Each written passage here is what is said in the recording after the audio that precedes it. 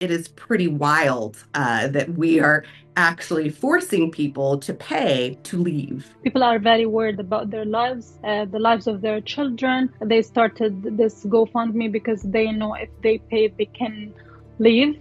It's the exact meaning of an individual salvation. Unfortunately, it's the only way available in front of these people to collect the funds. Hey guys, I'm trying to get some attention for this family. They are in serious need of help. We're in the thousands of GoFundMes that are out there, and I believe that that level of GoFundMes being out there is just overwhelming people. We've seen people faking GoFundMe accounts. They'll take pictures of Gaza, anything that's popped up in Telegram or the news, and make up a story. Some people will go ahead and copy a full GoFundMe account that's already established and change the link. So it's really important that people are checking the link on the social media accounts for the organizers and the beneficiaries, the families. I